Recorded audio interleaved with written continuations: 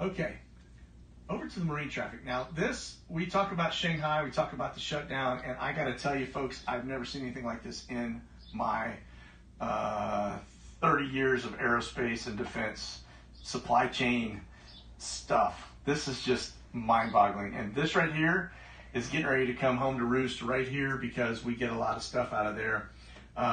Those are boats that are sitting. If you get in close, those are thousands of cargo boats. Green are cargo, red are oil tankers.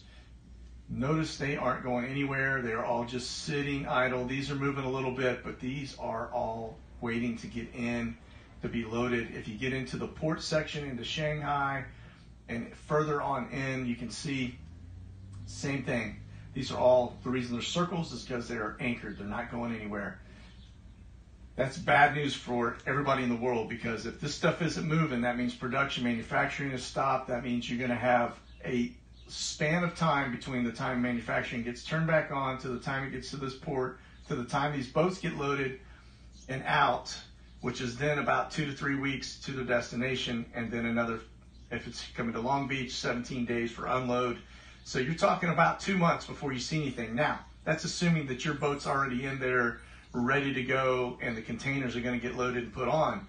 However, if your boat's sitting out here, by the time these boats get in there, after this backlog is set up and the backlog of production that just got shut down for 2 weeks, you are probably talking about 4 to 6 months before you see anything coming to your shelf. That means here in the U.S., folks, we've got about 2 to 3 weeks before you start to see the shelves start to empty out of the stuff that's coming from China, and you're not going to see it back again for probably anywhere from 2 to 6 months before it starts to come in. Now, the bad news is this isn't the food shortage they're talking about. This has probably very little to do with it. This is a completely different dynamic that is just going to feed the fire, so to speak. So this is way bad, beyond way bad, because what that means is you're going to have a hiccup that's going to hit. You're going to see some shortages, and then you're going to see the real food shortage hit. My guess is the timing is probably right around the time of the election, sometime between August and October.